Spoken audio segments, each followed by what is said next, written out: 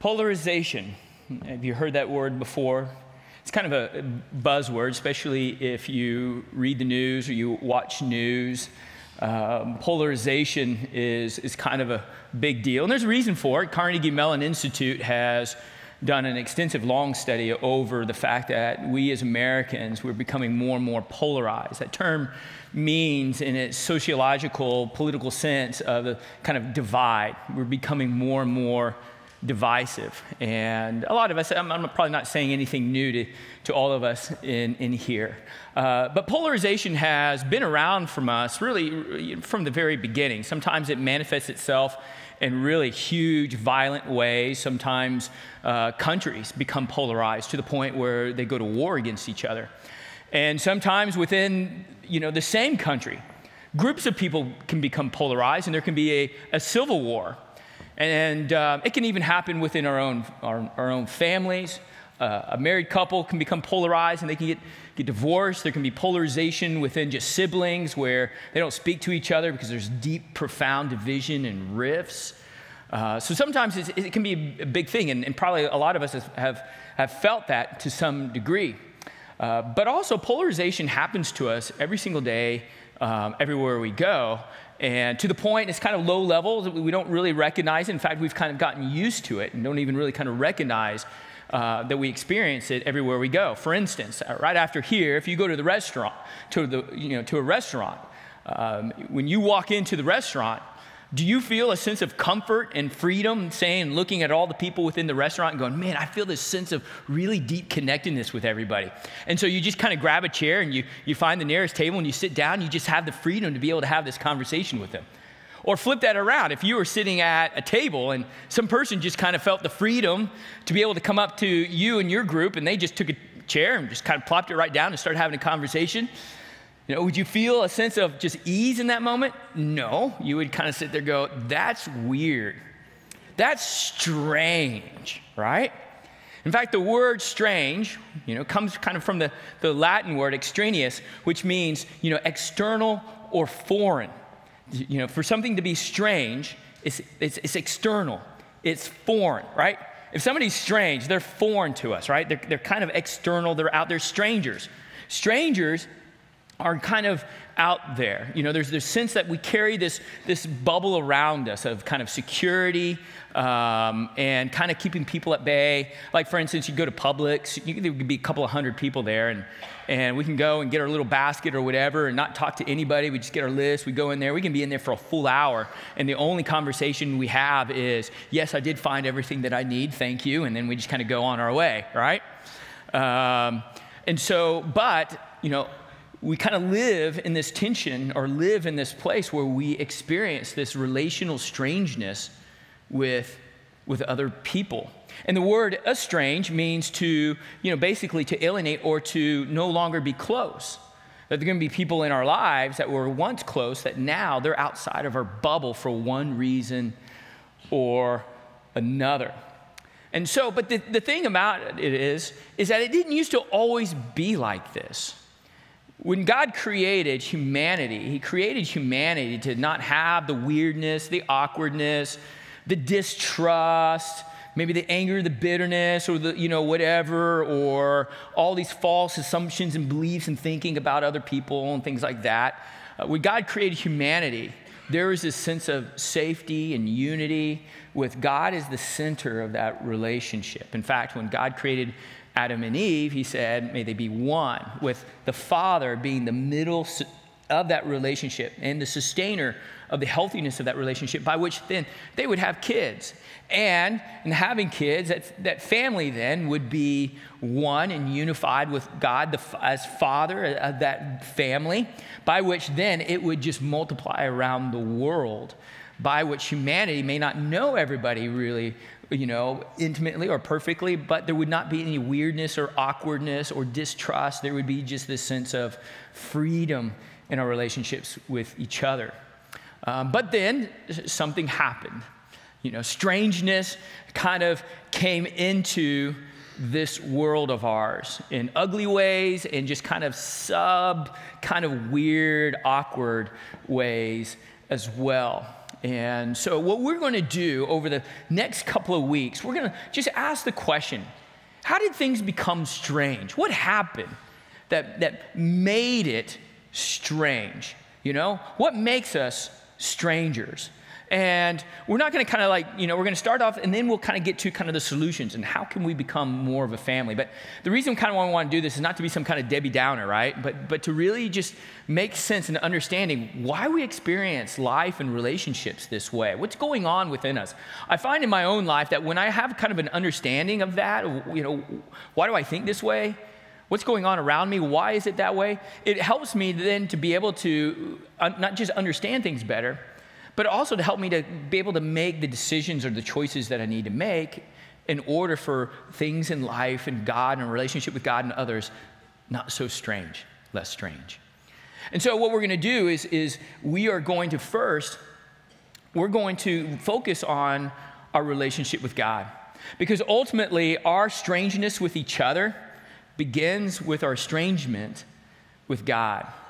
And there's an epidemic in our own country with fatherlessness, and it is having a rippled effect in our own culture. There's lots of studies about this basically sociological pandemic, if you will, that's in our lives and our culture. And there's many studies that show the effects of that. But also, I think we don't really recognize, that we also have a fatherlessness issue when it comes to our Heavenly Father as well, that our disconnect from Him has really big effects in our lives and our relationships with other people. So what happened? How did we become strange with God? We're going to look at a passage here in Genesis chapter 3, kind of the epicenter of when that estrangement happened. And then when we kind of look at that, we are also going to see some things about what causes estrangement. What causes our division, if you will, in our relationship with God? And we see that right at the beginning with this incident that happened with Adam and Eve. You can flip over your Bible over to Genesis chapter 3, verse 1. But if you don't have that, that's okay. It's going to be in the back, or it's going to be on here, on the screens and whatnot for you. But the first thing I wanted you to know is that ultimately the biggest issue that creates the rift between us and God is us really ultimately doubting that God has my best interest in mind. Our biggest estrangement with God is our belief that God really doesn't have our best interest in mind. Now, some of you may be saying, well, wait a minute, I do know that God has my best interest in mind. You may have that thought in your mind or a theological thought, but here's the thing. Sin in our lives is ultimately a function of our disbelief that God has our best interest in mind. That's what it is. Why do I sin? Because we are all kind of capitalists when it comes to our choices. We're always trying to figure out what's the best choice that would make me the happiest. And so when there is something by which God says, hey, Tyler, this is how I want you to live, and this is what I want you to do, and I go, no, it looks like it's actually going to make my life less happy or less content or less fulfilling, I'm going to live my life this way. Doing that, sinning, is basically, which is what that is basically, saying, God, I don't trust that you have my best interest in mind here. So I'm going to make this choice. Because I believe that if I choose you, I'm going to lose out on something. I'm going to have to sacrifice. My life is going to be horrible, and I'm going to miss out on what seems like is exciting and wonderful things that are happening over here. I think you don't have my best interest in mind. So let's look at that. Genesis chapter 3, verse 1. Let's go ahead and let's jump into that. So the serpent was the shrewdest of all the wild animals the Lord God had made. So one day, he asked the woman, the serpent, which is Satan, asked the woman, did God really say you must not eat the fruit from any of the trees in the garden? Well, first of all, the serpent kind of has this, this idea that he's the shrewdest of all the wild animals. And so everything that he says has a purpose behind it. So you see right out of the gate, the serpent's first words to man and woman is, did God really say? Right? Now, what is that? That's a phrase of what? It's a phrase to create doubt. Right? Did God really say that? Well, maybe he didn't. Maybe he did. Wait a minute. Let me start thinking about it. Did God really say? And then he phrases it in the negative. He knows what God said. Did God really say you must not eat the fruit from any of the trees in the garden? Did God really say that? Well, what did God say? Well, we know before that, before even Eve was created, when God created Adam, he gave him the clarity of what to do and how to live and function as a creation under the benevolence of God. And so he gives him, and God says this to him back in chapter 2, verse 16 and 17. But the Lord God warned Adam, first of all, you may freely eat of the fruit of every tree in the garden. Now, so God says to Adam, you can eat freely, man. It's all yours. This is perfect creation, man. Every fruit, everything, it's the best. In fact, it can't be better, as God said. And he looked at his creation, he said, it is good. This is good stuff. There are no worms, there's no rot. It is perfect. You can freely eat of everything here, except the tree of knowledge of good and evil. If you eat its fruit, you will surely die. All right, that's what God said. All right, so Satan asked the question, did God really say that you can't eat, from any of the trees of the garden? Well, no, this is what he said. He said, you can eat freely of all the fruit except for this one tree. There's just only one. After that, it's anything. You just go and enjoy yourself because it is good. This one tree, not so good. Eat the rest. All right? So then Eve goes, and go back to chapter 3. Eve says, well, of course we may eat fruit from the trees in the garden. So far, so good. She's doing great.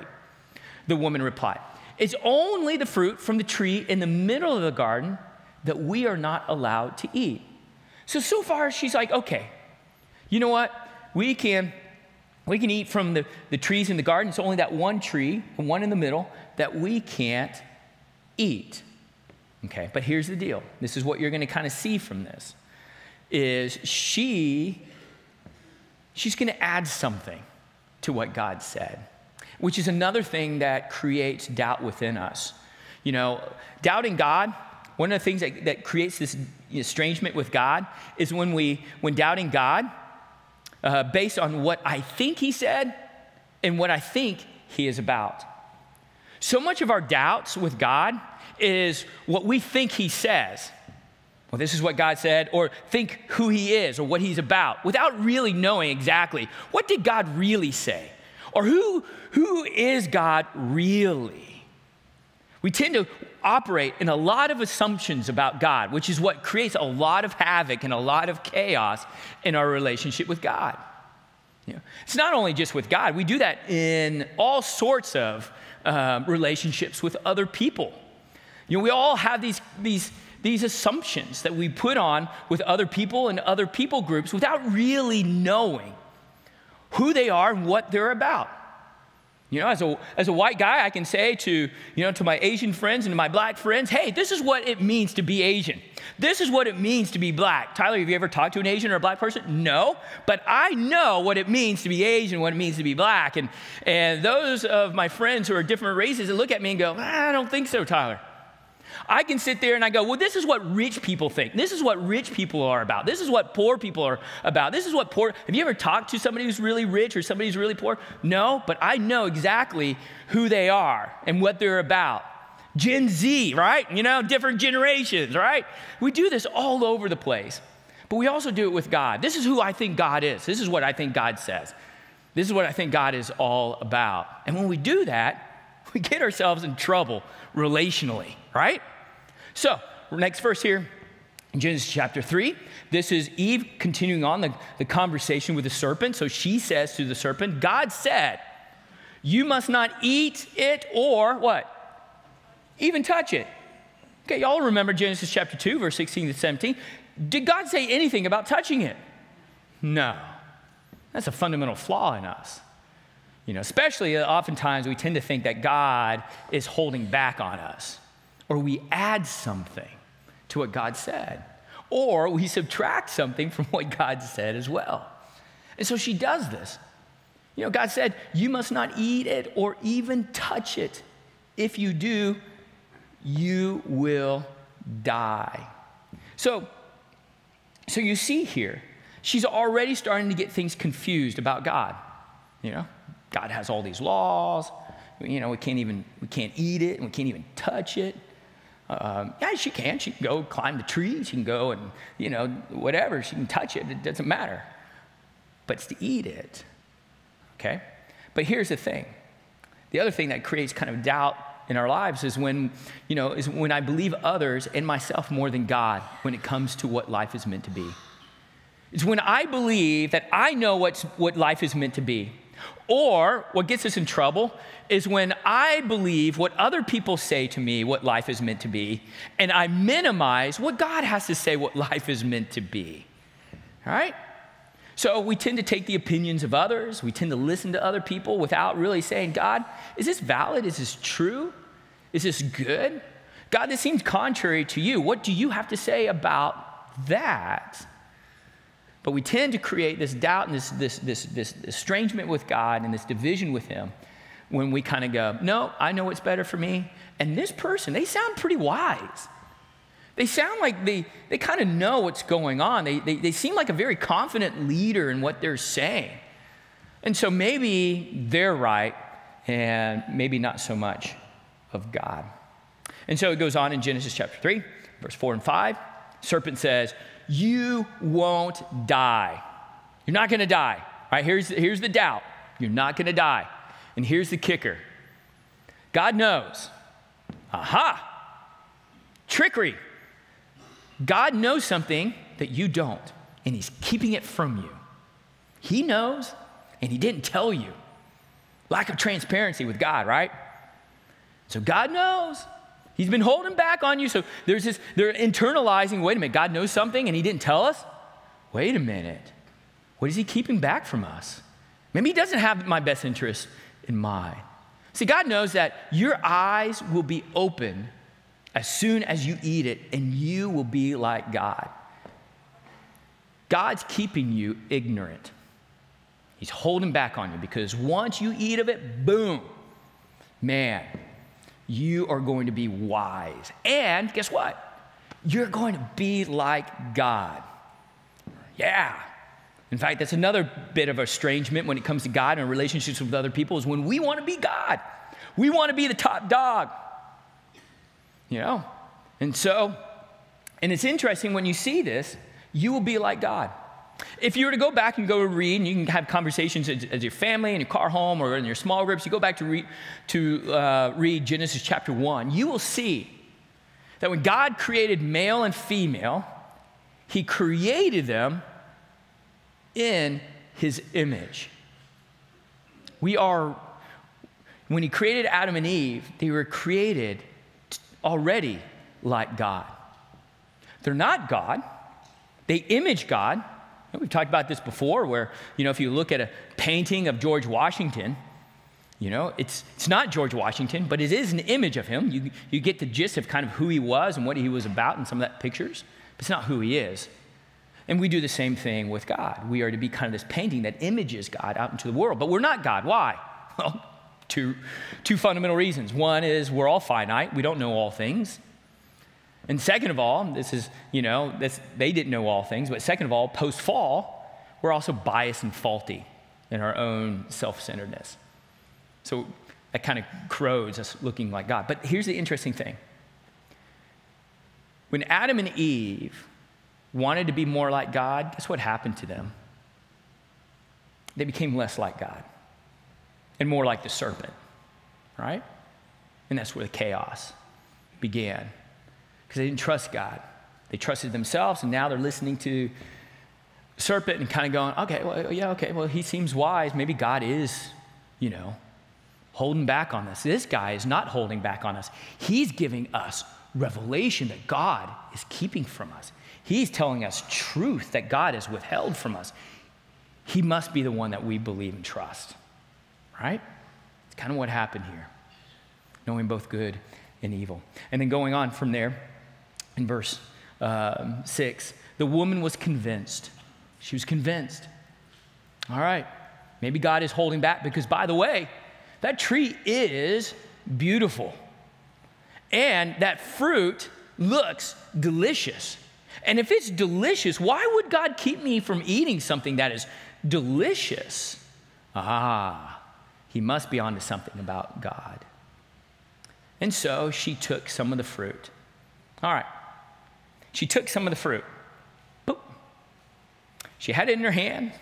What do you think was her first thought? Remember, in her mind, right? Truth is perception in her mind, right? And her mind was, if you touch it, you're going to die. So she touches it. And what happens? Nothing. She didn't die. Why? Because God didn't say you can't touch it. Which I think was probably a way that just, made her, aha! The serpent was right. All right? I touched it. I'm not dead. And she goes, it's good. It looks good. It's going to make me wise, smarter, and be more like God. And so she ate it. Then she gave some to her husband who was with her, and he ate it too. So both of them, this point in their lives of recognizing that, wait a minute, you know what? God can't be trusted. In fact, I'm going to trust myself because I can see what's beautiful. I can see what's delicious. I can see what I think is better for me. I can see what would make me more like God and more powerful and more knowledgeable and all of that than God. And, I know what's better for me. And I'm listening to someone else and they're saying, putting these thoughts in my mind, and I'm twisting my thoughts and ideas about God. And so here we are. We create this moment of rift in a relationship with God. And so really, ultimately, like I said right at the beginning, distrust and its effects are really what alienate us from God. It's our distrust. We distrust him. So at the very core, from that very outset, we hold this baggage within us, a sense of distrust with God that keeps us at bay, right? That makes God a stranger, makes him strange. It's the same thing we do with other people. People are strangers, they're strange. We keep them at bay, right? Because we don't really trust them, because we don't know. They could be a friend, they could be a foe, I don't know. So let's just kind of keep them away. God, well, you know what? I'll kind of put him in my life. I'll give him some things where I need some help with, but other places I'm not going to trust him because I believe he's going to wreck that and really mess it up, right? And so, we deal with this effect of distrust with God. And you see it immediately with Adam and Eve. And so it goes on here in the next verses here in verse 7. At that moment, their eyes were open. They were open to evil. They've experienced evil. The effects, they become wise in the effects of disobedience. The effects of distrust that creates that rift in a relationship between God and between others. And at that moment, they suddenly felt shame at their nakedness. First, there was no shame. There's just all this connectedness. We're good. Our relationship with God is good. And now there's a sense of shame. And what is shame? Shame is a barrier that we feel and experience in a relationship with someone else and with God. So they covered it up, right? So they sewed fig leaves together and covered themselves. And then verse 8, it goes on, and it says, here in verse 8, let's go to that next verse. When the cool evening breezes were blowing, the man and his wife heard the Lord God walking about in the garden. So what do? They hid. They hid from the Lord God among the trees. This moment of just doing life with God in all of its blissfulness, experiencing God's provisions in all of its grandeur where it's good and it's wonderful, the intimacy with God, and now we're hiding. We're hiding from God. And so it goes on in the next verse here, 9 and 10, the Lord God called to the man and said, where are you? Does God not know where they are? Yes, he is. Yes, he does. He's pulling out of them a confession. He's pulling out of them what's going on inside of them. And so Adam replied, I heard you walking in the garden, so I hid. I was afraid because I was totally exposed. I was naked before you. And then God asks him this pointed question of confession. Who told you that you were naked? You didn't even realize this. You guys were just going through life of just this beautiful innocence between each other and with me. So, have you eaten from the tree whose fruit I commanded you not to eat? The wreckage ultimately was not so much of eating a particular fruit. The wreckage was the moment of just distrust to God. Like, God doesn't have my best interests in mind.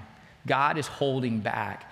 I know what's better for me than what God knows. Other people in my life know what's better for me. And when I'm looking at Facebook and I'm looking at social medias or whatever, and I see people living these lives and whatever, the FOMO is kicking in that I must be missing out and God is keeping me from something great. So now I live a life of distrust with the Lord, and I feel this sense of tension within my lives. The beauty of it all is, God didn't just kind of leave us in this state. And it's interesting that we were the ones who caused the division, but he in his grace was the one who created the first cause to move back into a relationship with us so we can rebuild that trust that was broken. The beauty of the fact that our God became man, God with us, to pursue us in order to reverse this distrust that we have with him. And by golly, I don't know how anybody could ever gain more trust than us than to take a bullet for us, to jump out in the middle of a car, to be hit by a car so we could live, who in his absolute purity and love took on humanity's ugliness and was sacrificed by the ugliness of a power-hungry, distrusting, not understanding God group of people, and dying on the cross for the forgiveness of their sins and the forgiveness of our sins, and raising from the dead so we can have life eternal. Nobody can build more trust than that. But it's a journey. It's a journey to be able to walk that out with the Lord and to be able to say, God, I want to know you.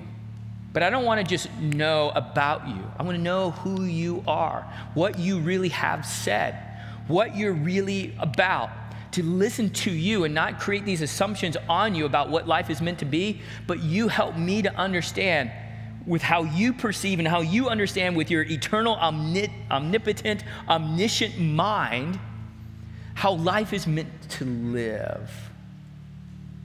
And to be able to live that out. Because Jesus Christ himself, who is God in the flesh, once said, I came to give them life. Life in the what? The fullest, right? The fullest. And that's the beautiful thing. It's like, one of the things about our relationships with each other, our relationship with humanity, really begins with building and rebuilding our distrustful relationship with the God who made us. Because it's in that we begin to see how that begins to affect how we approach our brokenness, our sinfulness, and our distrust even within our own culture, and how we live that out as an expression of our strength and unity and being deeply loved by our God. In this moment, we're going to have just a moment of response. What I'd love for you to do is you can spend some time right where you're at. We'll have some people at the crosses if you want to pray with other people. But I want you to take some time where you are and just say, God, do I really know you? Or do I just think I know you? Do I really know what you're about? Or do I just think I know what you're about? Do I know what you have said? Or do I just think I know what you have said? Just wrestle with that. My hope is that the Spirit would just encourage you, that 2024 would just be a journey to bring in a closer relationship with God that would just create more trust in you. And my hope is that the first step in that would be is that you would go and you would take communion. The station's over here. Recognizing that God loves you. Nobody loves you more than he does. He knows everything about you and he still loves you. There's nobody like that around. There's nobody who has lived a life selfishly in order for us to have more fulfillment. There's been no president, no emperor, king, politician, business person, athlete who has done that than him. He is trustworthy. And so when you take of the juice and of the bread, that you would just let him just kind of remind you, you can trust me. I love you. I care about you. I don't just say this. I gave my life for you. And if there's anything else that's going on in your life that you would love for other people to pray for, like I said, we'll have our prayer partners right there. And also in the back, we also have our offerings and whatnot to give to the Lord and just say, hey, Lord, I'm going to trust you with the first fruits of what you have given me for the work for your kingdom so other people can experience a reconciled relationship with you, an ever-growing, trusting, intimate relationship with you. Let's pray. Father, I thank you that you have not just left us trying to figure you out. Paul, in his wisdom, when he wrote that letter to the Roman church in that first century, I mean, he nailed it. That humanity, in chapter 1, when we just kind of thought, you know what, this is what God is all about. We thought we were wise in our understanding of God. And when we thought we were wise about you, we were really just foolish. So, Father, I pray that we would just be open-handed to allow you to speak into our hearts and to our minds about who you are. It's in your Son's name I pray. Amen.